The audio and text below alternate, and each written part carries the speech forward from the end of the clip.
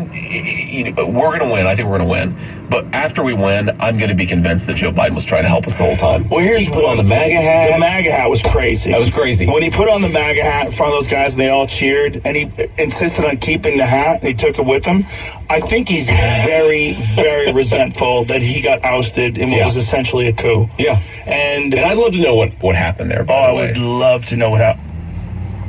Again, I'm just even getting some people on Facebook. Oh my gosh, I gotta turn it off. Folks, I've had family members die from a drug problem. So is J.D. Vance. No one's gonna lecture me, but please, you cannot live your life trying to be offended by everything.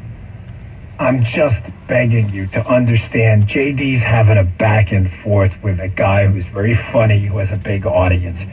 It was very relatable. He was just making a joke. And I promise you, that joke hit with a lot of people who were like, wow, this guy's not so serious about politics.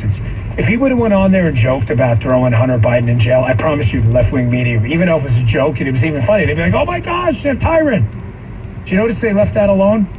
Why? Why did the left-wing media leave it alone? Why? Why didn't they come out and attack JD? Because they didn't want you to hear that. Because they knew it was funny.